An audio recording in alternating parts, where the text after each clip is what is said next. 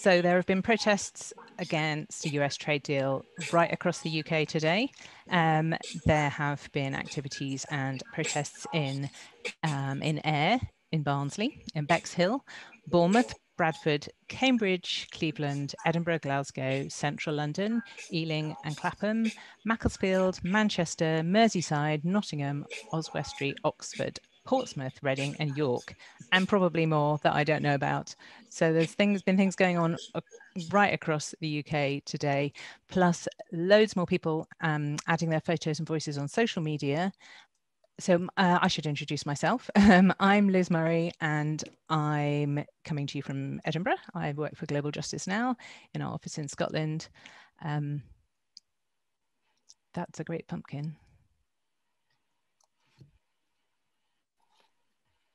Thanks very much, everyone, for coming. This is an online rally, and it's a culmination of a day of action, as I've said, across the UK, as we've just seen, seeing from the photos. And today was organised and supported by Global Justice Now, War on Want, Keep Our NHS Public, We Own It, Tradecraft, Open Rights Group, Some of Us, Compassion in Well Farming, Another Europe is Possible, and the Stop Trump Coalition, plus all of you, of course. And it's really clear that there's huge and growing public concern about a trade deal that the UK government is right now negotiating with the US.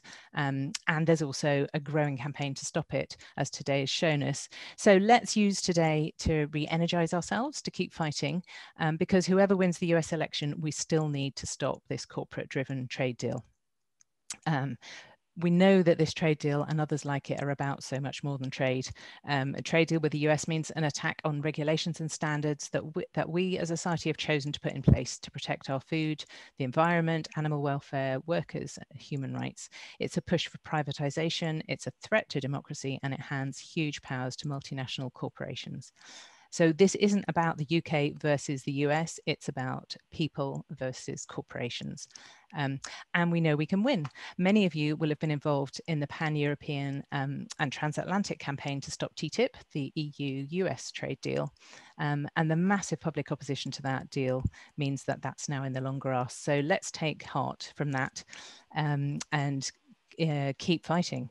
And on that upbeat note, I want to thank all our speakers at tonight's rally and say how much we're looking forward to hearing from them. So now on to our speakers. The first one is George Monbiot, who I'm sure everybody knows as an author, activist and Guardian journalist. From the government's point of view, a trade deal with the US is the perfect way of ripping down the public protections that have been in its sights for a long time. It wants to destroy effective regulation, environmental regulation, food standards, health and safety, environmental health, consumer protection. All these it sees as obstacles to something it calls the market. And by the market, it means the power of money. The market is a euphemism. And it's a power of particular kinds of money. It's the power of dirty money. Because in politics, we have something called the pollution paradox that operates. And what this means is that it's the dirtiest companies, the ones who've got the most to hide, who've got the greatest incentive to invest in politics. If they're clean companies, they don't have anything to fear from the electorate. If they're dirty companies, there'll always be a demand to regulate them and to prevent them from dumping their costs on other people and onto the living world. So those are the people who pour money into politics. They're the people who fund parties such as the Conservative Party, who pay to go to the grand dinners with Conservative ministers. And what they want is for regulations and taxes to be pulled down. But of course, most people don't want those public protections to be destroyed. We want good food. We want a thriving living world. We want to have good lives. We don't want to be living in a toxic wasteland. And we would never vote for that. So a government which has been funded by dirty money has to find other ways of getting round the electorate and pulling down regulations without our consent. And this US trade deal is a perfect example of how that can be done. Because without even the consent of Parliament, it would lock in deregulation in a way that can't be democratically challenged. It would also enable companies to sue any future government through an offshore tribunal for any public protections that those companies don't like, and to have them removed again without the consent of Parliament or the people. So while this is being presented to us just as a matter of free trade and prosperity and access to consumer choice, there's a very dark agenda underneath it, which is all about ensuring that the worst companies, the dirtiest companies, can get away pretty well with what they like and dump their costs on the rest of us.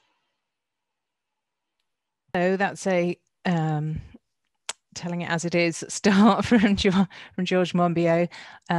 So that obviously a trade deal with the US is going to have impacts in many aspects, many areas of our lives. And one of those areas is potentially in public services and the NHS. And so I'll want to hand over now to Dr. Sonia Adesara. And Sonia's a medical doctor and also an activist on many fronts, including with Keep Our NHS Public, who she speaks frequently on many health issues for, and she is particularly interested in migrant and women's health and inequalities. So thank you, Sonia. Thank you for having me, and good evening, everyone at home. So when the Tories tell us that the NHS is not for sale, not on the table, this is simply dishonest, disingenuous nonsense.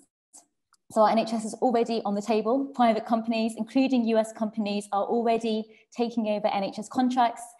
And under the coalition government's Health and Social Care Act, NHS trusts have to put out services to competitive tendering. So unless we have legislative changes, our NHS will automatically be involved in a US trade deal.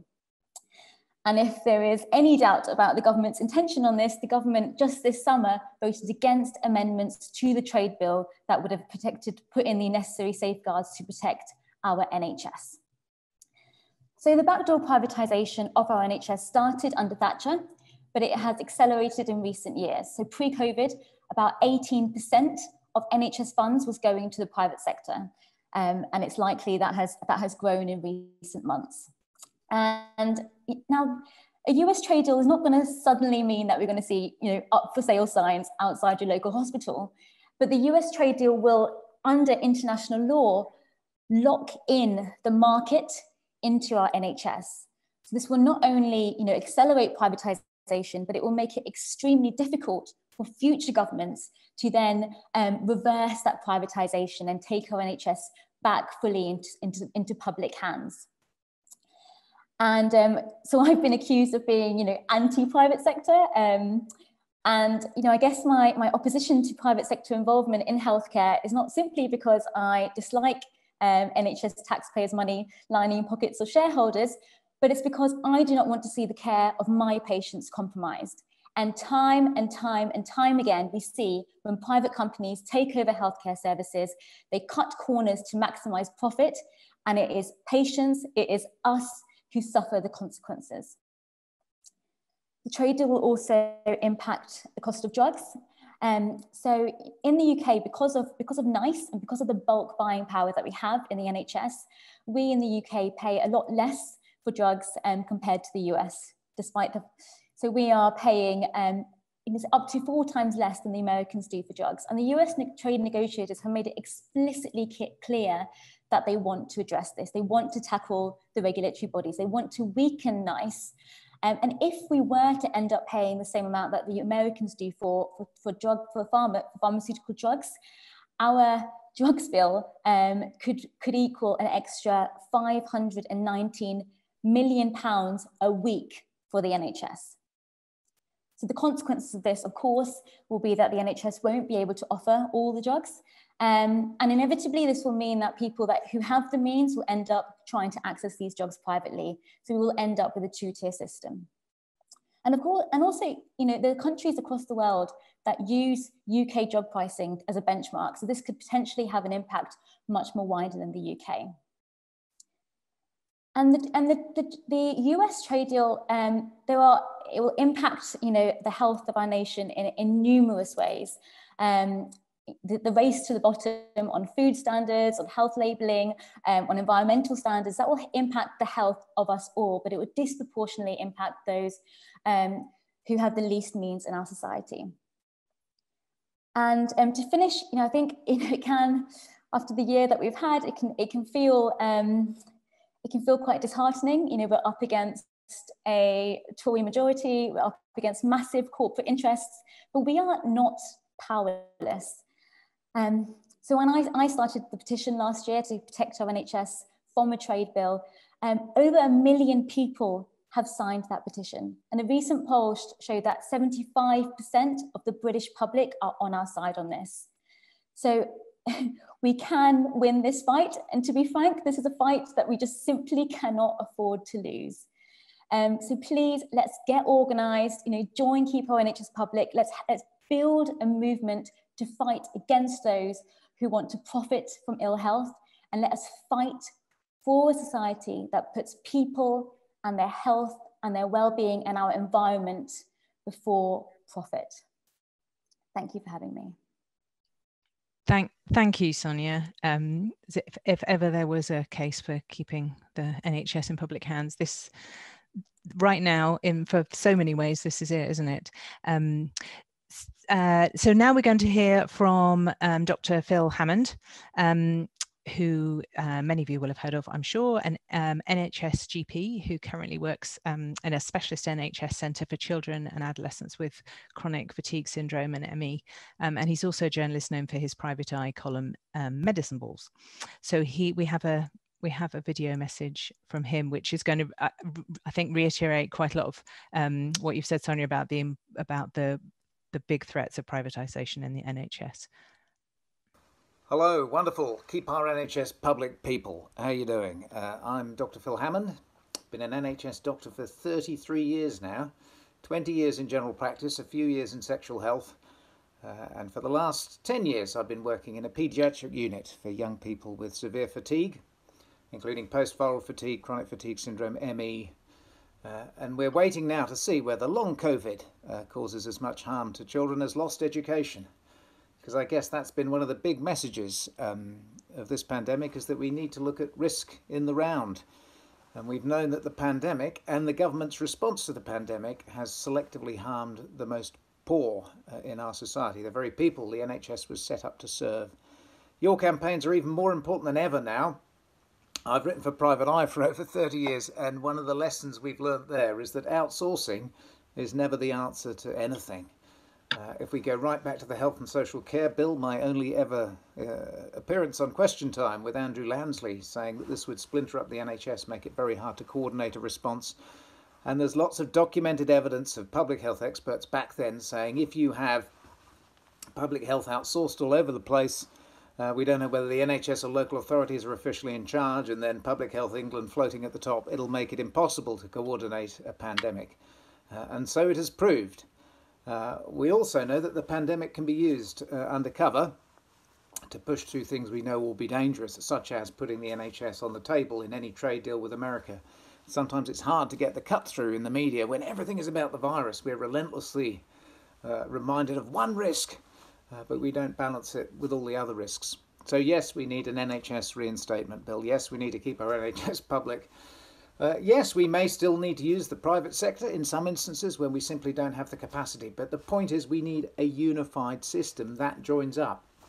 The failure of track and trace was predictable because we outsourced a great chunk of it to people without perhaps the appropriate expertise We ignored the local experts, and the countries that have been onto this quickly don't just do test and trace, they do what I call fetish. Find, explain, test, trace, isolate, help and support. Or even support and help, that would be better. And perhaps even a home visit. We know that if you want to control a pandemic, you need to use local people with local expertise who are locally trusted, and we don't have that. So don't despair, our time will come, but keep putting that message forward, and delighted to be able to support you in this very important conference. Look after yourselves. Bye for now. Thanks to Dr. Phil Hammond there. And so next we're going to have Professor Molly Scott-Cato. And Molly's an economist and community activist and the Green Party spokesperson on finance and Brexit. She was also the Green MEP for the Southwest of England from 2014 until January of this year, and served on the European Parliament's Committee on Economic and Monetary Affairs. Thank you, Molly. Thank you very much, Liz, and thank you everybody for being here today. And thank you especially if you went out and rallied in the rain, because I'm trying to whip you up from my living room, and I very much enjoy having all your energy against this dreadful trade deal with the US coming into my living room. So I just wanted to talk a little bit about the relationship between what's happening here and the failings of our democracy, because this isn't just about a trade deal. This is about the way these Tories in government now are using the trade deal to undermine our democracy and to do things that most people in the country don't want. And they know that, and that's why they're using trade deals as a way of doing things that they could not do in a democratic way. Now, quite a few people could see this coming with Brexit, and that's why a lot of us were opposed to Brexit. And I set up a website called the Brexit Syndicate, and it explains very clearly how this is a sort of culmination of decades of planning by US oligarchs, setting up fake think tanks, basically setting up alternative structures of power that are working against our democracy. A lot of people, especially some of the richest US citizens, have explicitly said this. They're just not prepared to have the sort of changes that we've made through our democratic elections, through electing politicians to nationalize our health service, to have high standards of environmental protection, to make sure that animal welfare is protected, that farmers are paid properly, all of that stuff. They just will not countenance it. But because it works for the majority, there's nothing they can do about it democratically. So what they've done is deliberately attack our democracy through all sorts of artificial fake think tanks who keep getting into our media, through sending out propaganda at the time of elections, and through stealing our data to manipulate those elections. So what we're about here is not just stopping a trade deal, although we must do that, and we can do that as we stop TTIP, but we're also about protecting and standing up for democracy and actually making sure that for the first time in our history, Britain actually has a real democracy. Because as I'm with Gandhi over this, when he was asked, what do you think of British civilization? He said, I think it would be a good idea. And I feel the same about British democracy. You know, we've never really had a democracy, and we see now how vulnerable we are to attacks by the rich and wealthy. And it's our job to not just stand up for democracy, but also to fight for a true democracy.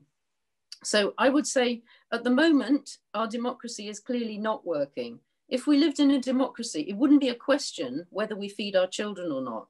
It wouldn't be a question whether we keep our NHS public. The vast majority of people in this country want that to happen. It wouldn't be a question whether we have high animal welfare standards on farms. Most British people want those things. The reason we're having to fight so hard for them is because our democracy is not working. We've got a crappy electoral system that gives too much power to the Tories that they exploit, and we've got the wrong government. We haven't got a government that represents us.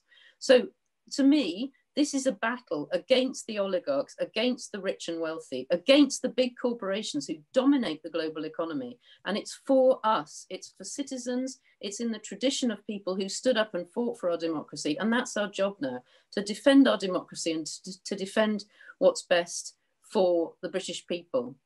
Now, you know, that they may talk all this nonsense about global Brexit, but Britain is not strong enough on its own in the world to set trade standards and or to have much power in trade negotiations. There are three blocks that matter: China, the EU and the US. As an MEP, I saw very clearly that the EU had the highest standards in the world on environmental and social issues. Of course, they weren't high enough for me, and I was always fighting to make them higher. But the point of Brexit was to bust us out of that system, to get us then working with the US to attack and undermine those standards. So Brexit was part of this attack on the democracy and the improved lives that we fought for. Remember, we've only had democracy in the sense of everybody voting for just over 100 years. It's still an experiment. It's an experiment that the wealthy don't like and they're attacking it. So please continue to fight this trade deal. It doesn't actually matter that much, I don't think, who wins the US election. Any trade deal with the US is going to be a really serious attack on our NHS and on our social and environmental standards. So it's great to see you out there being active today. Please carry on. Yeah, we're energized, we can stop this, but when we stop this, we also have to make sure that we fight for a stronger and better democracy in this country. Thank you very much. Thank you, Molly. That's a great reminder to get involved, everybody. If you're not already, I'm guessing most of you will be if you're here today, but keep involved with any of the organisations that are organising this today, or anybody locally that you can campaign with. So we're going to now hear from Dave Prentice, and Dave is the General Secretary of the UK's largest union, Unison, representing 1.3 million workers employed in the public and voluntary sectors and in private companies who provide public services. He's also president of Public Services International, which is the world body that represents public service workers from across the globe. So I'll hand over to you now, Dave. Thank you. Okay, thank you very much. Hi, everyone. It's great to be with all of you at your rally day of action today. And Unison and myself, we're proud to have campaigned with War and Want and Global Justice Now for many years against toxic trade deals. Together, we have helped stop TTIP, a major victory, and together we are now determined to get real trade democracy and fairness, not just in the UK, but across the world. And we began campaigning together back in the 1990s, when we saw the dangers that the general agreement on trade in services posed to public services to be sold off on the altar of privatisation. And together, since then, we have stood firm against the attempts to enforce service liberalisation and privatisation in successive trade agreements. And thanks to all of that campaigning, thanks to everybody's involvement, there is now far greater public awareness about the threat to our public services from trade agreements. Even the government's own public consultation on UK trade was forced to recognise the strength of public feeling, especially on the threat to our National Health Service. And because of all your campaigning, the Tories were forced to concede that they would not include the NHS in any UK-US trade deal. You'll believe that when you see it. But we need to do far, far more.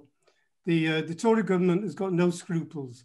This Tory government has already opened up our NHS in England to liberalisation and private healthcare providers through its own Health and Social Care Act. It's scandalous. Large parts of our NHS are or have been handed over to the private sector. And that is why we all have to be vigilant. Because of our fight, we won't see probably health explicitly included in a UK-US trade agreement. But that doesn't mean that our NHS has been protected. There is much, much more that we have to do. And our NHS, our welfare state, can still be undermined by a US trade deal. We've seen it happen around the world. Trade agreements, which include clauses such as the standstill and ratchet clause that lock in existing liberalisation measures. Such a clause in any UK-US trade deal would prevent any incoming Labour government from reversing the privatisation of our NHS imposed by the Health and Social Care Act. And the European Union-Canada Agreement, CETA, already has this clause for postal services, making it impossible to roll back post-liberalisation and privatisation. And the same applies to other privatised public services, whether it's social care, the railways, or many local government services. And that is why we still need to fight.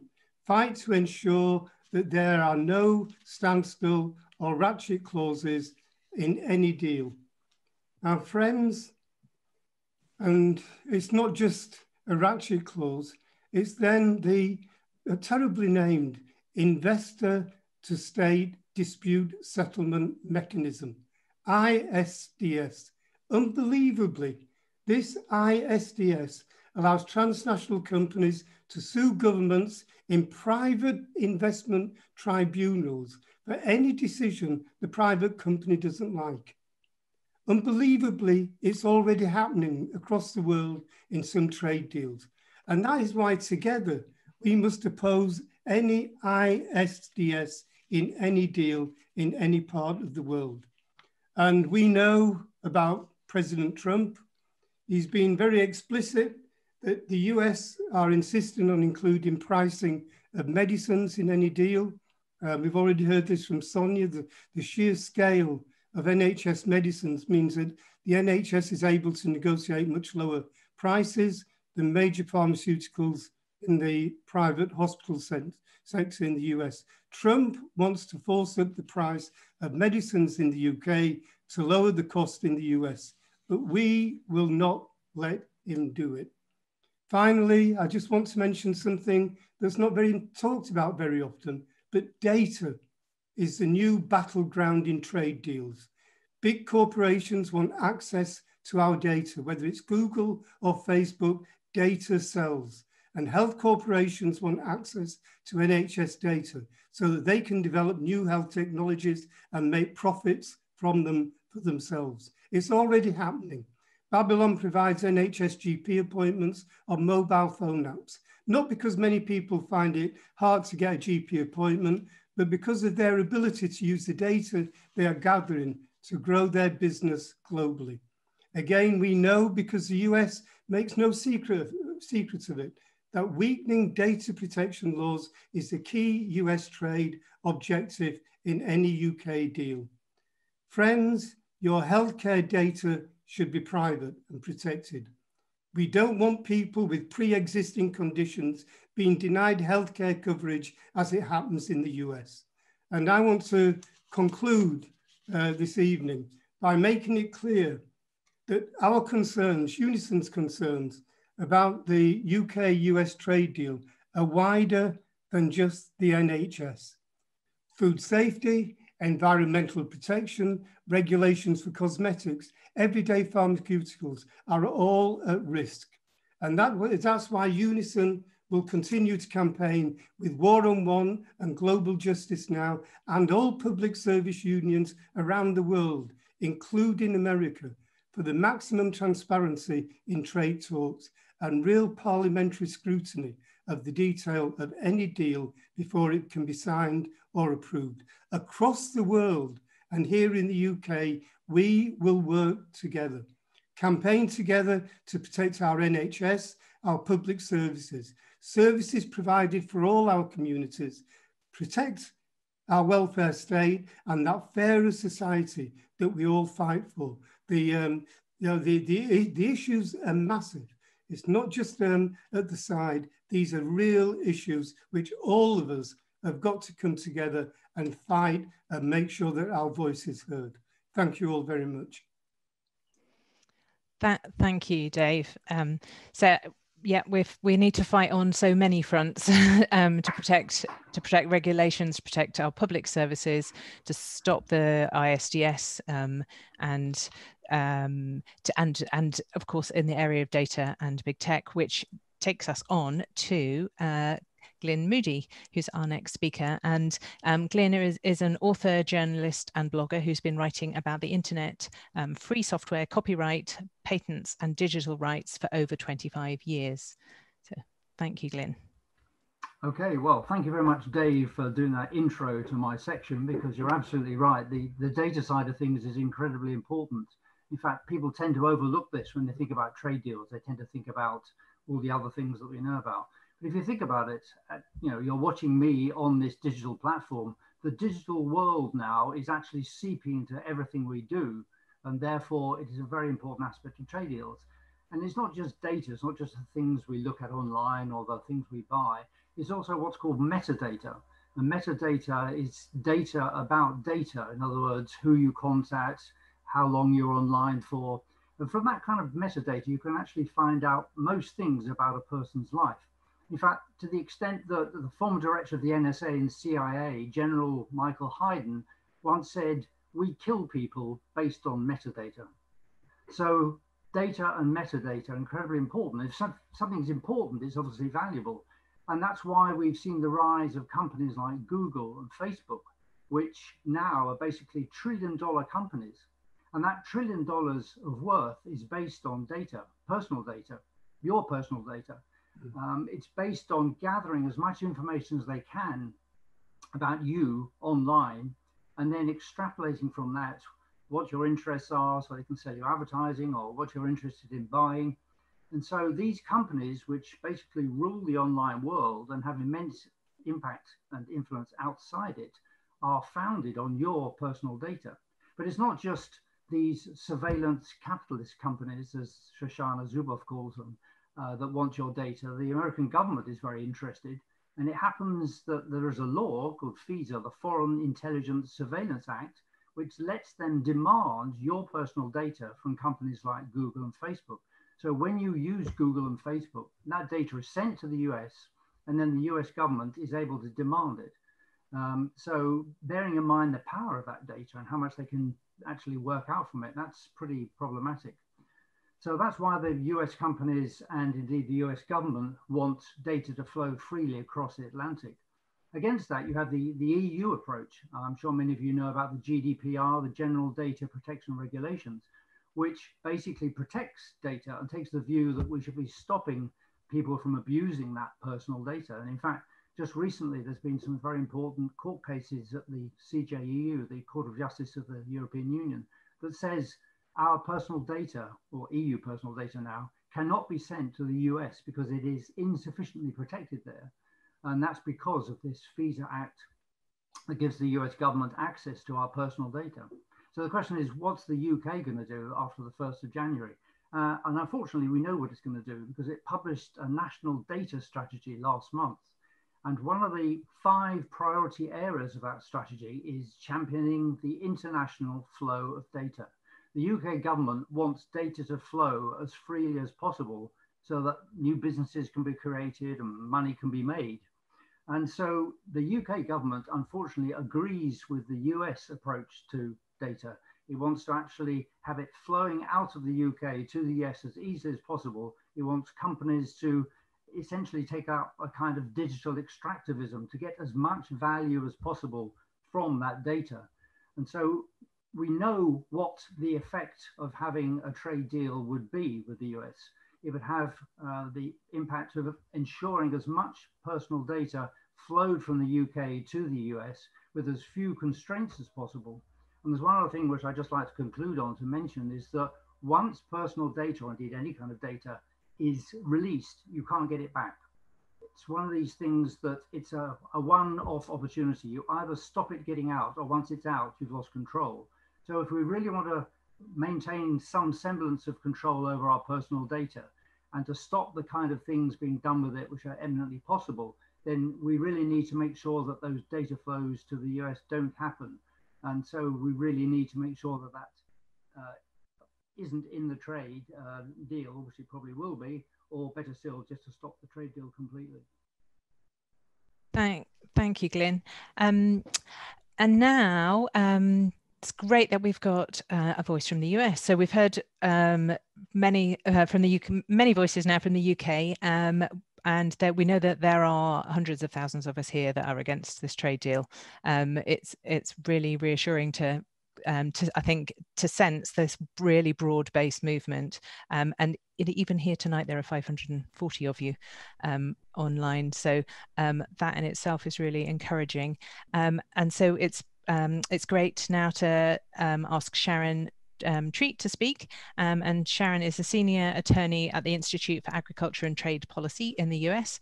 And for more than a decade, a major focus of her policy work has included international trade agreements and their intersection with environmental, food and public health policy.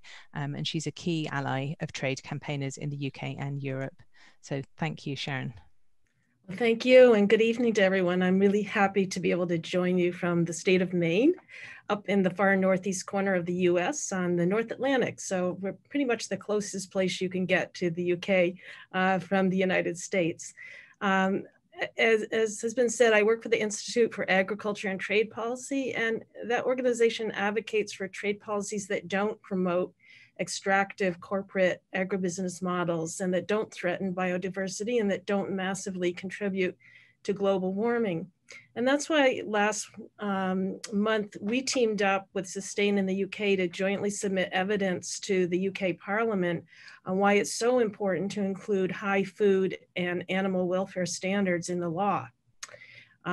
A trade deal with the US could really lower food quality and threaten farmers' livelihoods by flooding the UK with cheap meat produced on polluting factory farms with few protections for animals and processed in meatpacking plants with abusive labor practices and right now a total disregard for COVID safety.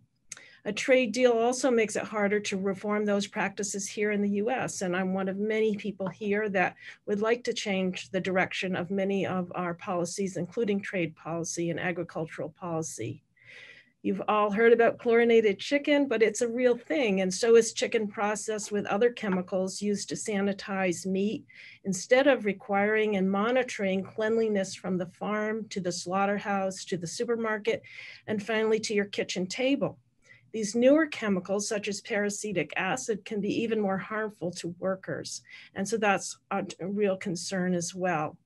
US Secretary of Agriculture Sonny Perdue and US Trade Representative Robert Lighthizer have stated in no uncertain terms that a trade deal with the UK must allow not only chicken treated with chemicals, but also pork that's been fed the drug ractopamine, which is banned in the EU and many other countries around the world, but not in the US, as well as meat grown with overused antibiotics. I can't imagine why the UK government would refuse to put into law the strong food standards that already apply and that Liz Truss and others insist will never be undermined, except that otherwise they won't be able to conclude a trade deal with the US or with other countries that do not abide by these standards. The story of what a UK-US trade deal could threaten, however, goes far beyond chicken, as we've already heard tonight. US negotiators are now using the new NAFTA trade deal with Canada and Mexico, called the USMCA, as a template for trade negotiations with other countries, including the UK. That agreement includes provisions not only on pharmaceuticals and data, as you've heard, but chemicals, cosmetics, medical devices, and so-called good regulatory practices, all of which threaten to undermine consumer protections and environmental standards. Just this month, the chemical industry, through its many lobbyists and many organizations, different companies, have intervened in Canada, claiming that proposed regulations banning single-use plastic bags and requiring producer responsibility for plastic waste violate the USMCA's regulatory practices provisions, which, by the way, are enforceable through a government-to-government dispute resolution. This follows reporting by Unearthed in the UK and in the New York Times here in the US that chemical and plastic industry lobbyists have been trying to get similar provisions into trade agreements with Kenya in order to thwart plastic bag bans that are already there in that country. The UK's plastic straw ban, not to mention more comprehensive plastics policies, as well as proposals to tackle obesity with mandatory labeling, are surely at risk from a trade deal with the US. We know from leaked memos summarizing preliminary trade talks that US negotiators scoffed at the effectiveness of proposed UK labeling for sugary drinks, saying it could be a problem in these trade negotiations. USMCA provisions have already been cited by transnational processed food corporations to claim that Mexico's new food labeling laws, which directly address obesity violate trade law. Only a few of the 1,200 chemicals currently banned for safety reasons in UK cosmetics are likewise banned in the United States. PAN UK and Sustain have done great reporting on how the US allows many more pesticides classified as highly hazardous to be used on food, and how pesticide residues are frequently much higher on food than in the US than in the UK. These are just a few examples. US negotiators explicitly reject a precautionary approach to regulating.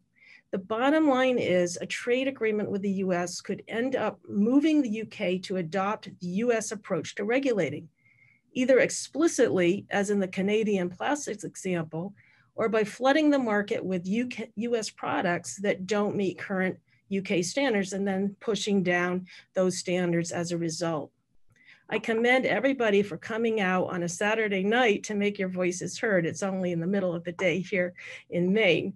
Trade policy affects everyone, and we can't leave it to multinational corporations to influence it. It's our future, and we need to be in charge. So thank you very much.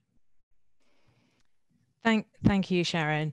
It's really no exaggeration to say that with the US trade deal, we wouldn't just be importing US goods, but importing the US regulatory system, which could be a huge threat to all the very hard-won protections that we have here for food, environment, and so many other areas. So thank you very much for that. Next, we have a short video, a solidarity message really, from the Citizens Trade Campaign in the US, which is a coalition of environmental, labor, consumer, family farm, religious and other civil society groups, all united in a common belief that international trade and investment are not just ends in themselves, but rather must be viewed as a means for achieving economic justice, human rights, healthy communities and a sound environment. And earlier this year, members of the Citizens Trade Campaign came together with UK groups and trade unions to demand that trade negotiations between the US and UK prioritise working families, public health and the environment over corporate profit. So we'll just hear that now. Hi, this is Will from California. This is Bob from Texas. This is Denise from Michigan. This is George from New York.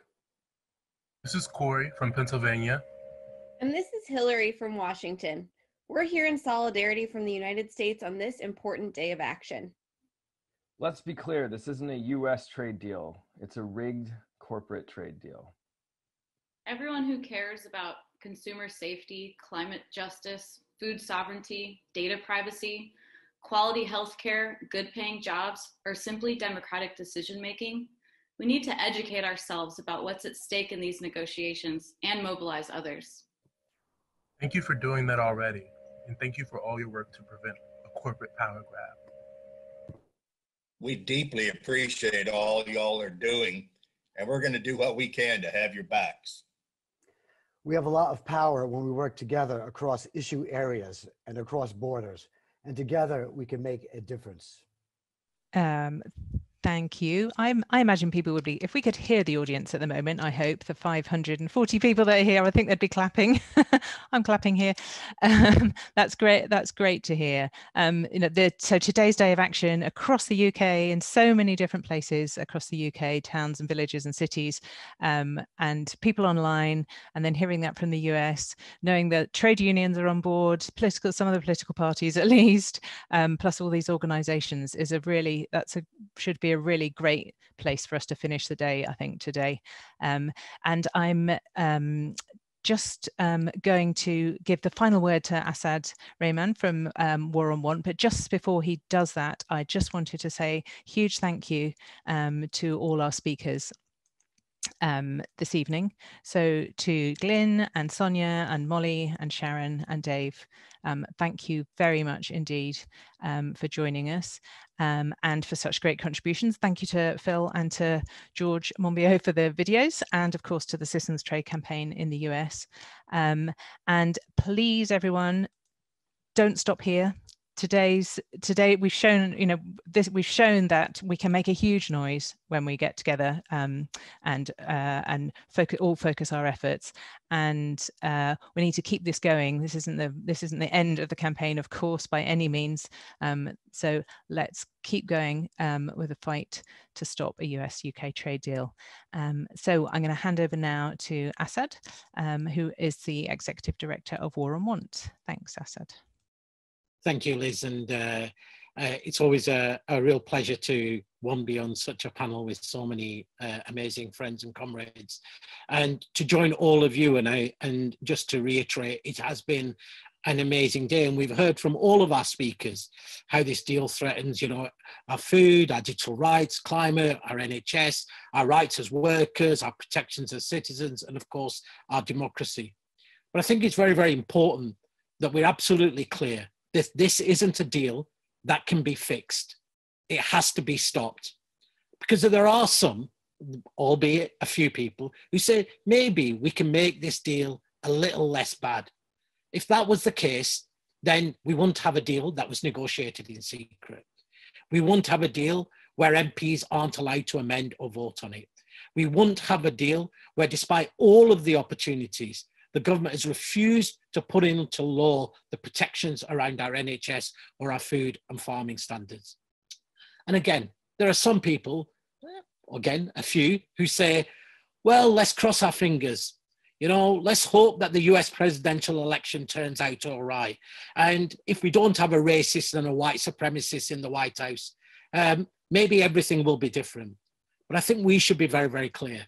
It's no matter whether it's Trump or Biden, we should be under no illusion that this trade agenda that is being pursued is one being pursued by the US administration.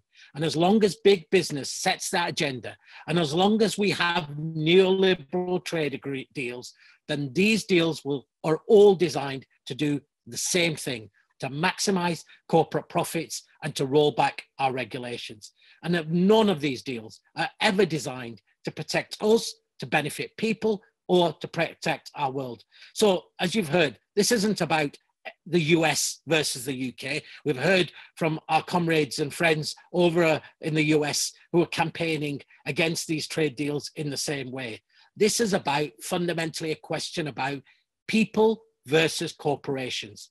And for War on Want, you know, and for our partners and our allies who work also at a global level, with across the global south, we all know the reality of what these trade agreements are.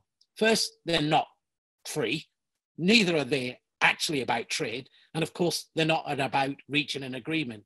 If we look around the world, we see a world where half the world's population are barely surviving on less than $5 a day. We see a world racked by extreme inequality. We see billions going hungry each and every day. And of course, we see the reality of COVID and how that's exposed all the deep racial, economic, and social inequalities, both within our own societies and of course, globally. And it brought home to, I think, to more and more people, the importance of public services, the importance of social protection, the importance of health. And when we look at what happened in the global south, the reality for more and more of the poorer countries that were denied the very basic tools to be able to protect their citizens, those are a result of these same kind of trade deals, this same neoliberal trade agenda, this same neoliberal mantra of deregulation, of forced privatization, and of lock-in and exploitation of people and the resources.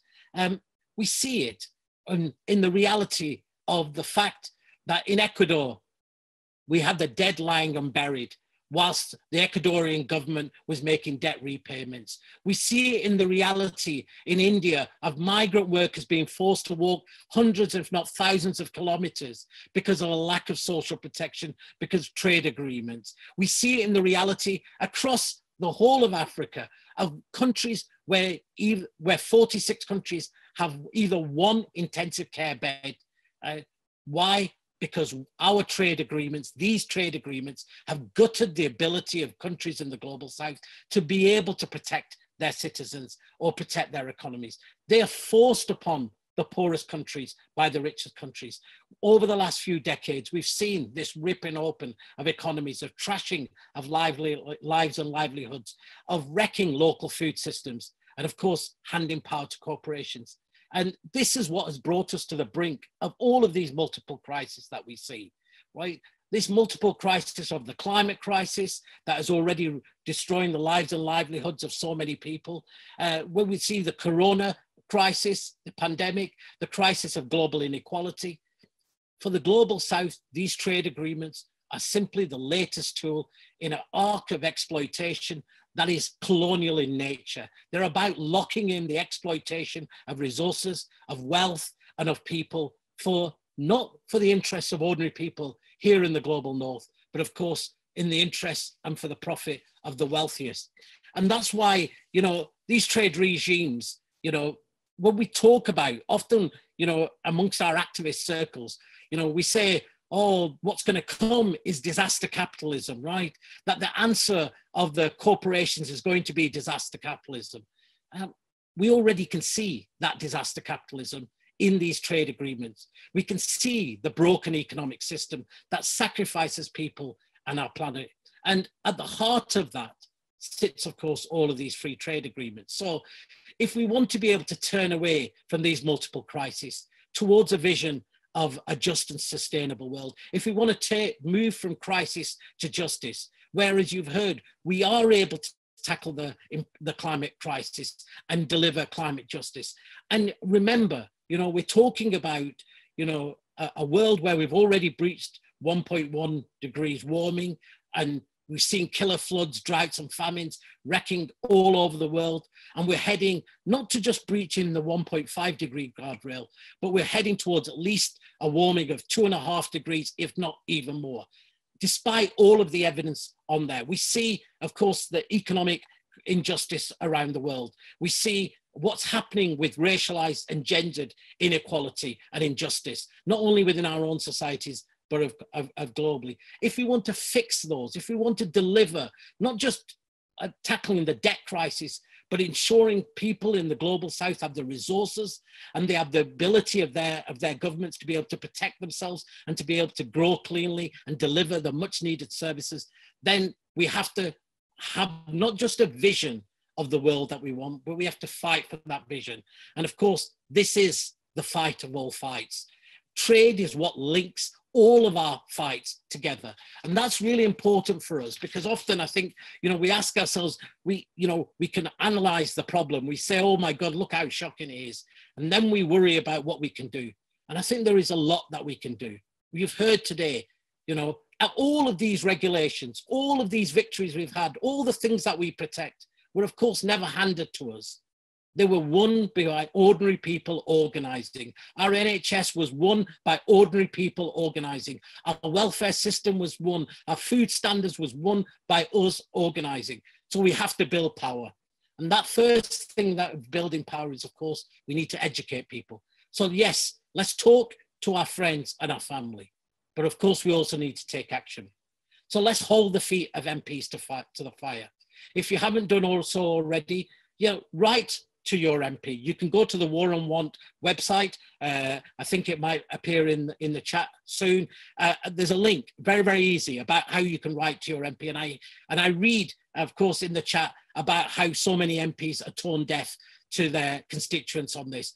But we've got to keep ramping up pressure, right? And of course, and similarly, I think there is a petition on the Global Justice Now website of building more and more people, because we did that under TTIP. We showed when we got harnessed and galvanized people, we built power of citizens and ordinary people against the power of corporations. But we've also got to build this movement of movements. We've got to connect activists. We've got to connect groups. And again, Global Justice Now has local groups. Please go onto their website, find the local groups, connect your groups together to build our power at a local level, to expose the reality of what this trade agreement is. Because too many people, I think, are unclear or unsure what these trade agreements are about. It's our job to educate people and to be in touch with each other. This isn't a fight that is over today, and it won't be a fight that's even over tomorrow. It's a fight that is going to be at the center of all of our vision of a better world. So again, I think there's a Slack channel for trade activists. You know, please connect that, because I remember, I'll show my age, I remember when we built our movement against the WTO in Seattle, when we built the movements against GATS, ordinary people were educated about the trade agreements. We knew as much about those trade agreements and what was under threat. And ordinary people took on their job to go and educate other people, to connect our local faith organizations and churches, and little old grannies knew more about GATS and knew about that threat. That's what we've got to do. We've got to educate people, and we've got to empower people. And of course, we have to be honest about the scale of this job. We face a government that is committed to prioritizing corporate benefits. We could see it, yeah, handing over 12 billion to a private company for a failed privatized test and trace system, and yet refusing to help, you know, the very children who are going hungry, the very product of the trade liberalization, of the unregulated labor market that these trade agreements are designed to create. But there is an upside, because more and more people are asking this question: what is our economy for? Who does it serve? Whose interest does it protect? Why is it that the poor are getting poorer and the rich are getting richer? And I think in that, we have an opportunity, not just to fight, but to win. But to win, you know, that relies on not somebody else doing something. It relies on all of us connecting, working together, building our power. So hopefully today's rally is just the next step of us building the kind of movement that's needed to be able to not just defeat this US-UK trade deal, but ensure we have genuine trade democracy and we have genuine trade justice, not just for the UK to the US, but from the UK to also to the global South, and that we link up with trade campaigners all around the world, because we have one common fight. Thank you. Thank you, Asad. Okay, so folks, let's keep in touch. Let's all keep active, because if we stand together on this, we know we can win. So do keep in touch with the organisations that have organised tonight's event. Keep your, as Asad said, keep your politicians' feet to the fire. Keep the work, get it out in your local media if you can. Talk to your friends, family, your local communities. And yeah, together we can beat this. So I just wanted to finish now by just thanking very much once again all our speakers. It's been made a really interesting and energizing hour there. And then very lastly, to thank everybody who's come along tonight. As we've said, this isn't the end. Let's keep this up, because together we can win. So thanks very much, everyone.